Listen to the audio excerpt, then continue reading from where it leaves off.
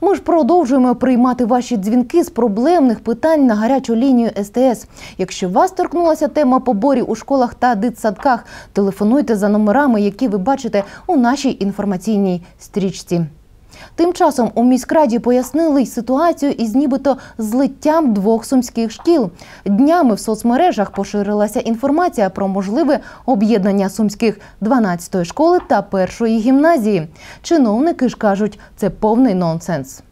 Ніякої ініціативи, ніякого обговорення, ніяких взагалі кроків щодо якого-небудь об'єднання і бути не може, тому що є загальноосвітня школа і програма навчальна, а є гімназія і навчальна програма. Це зовсім інші речі. Наші журналісти готують розширений матеріал на цю тему. Його ви побачите у наступному випуску новин.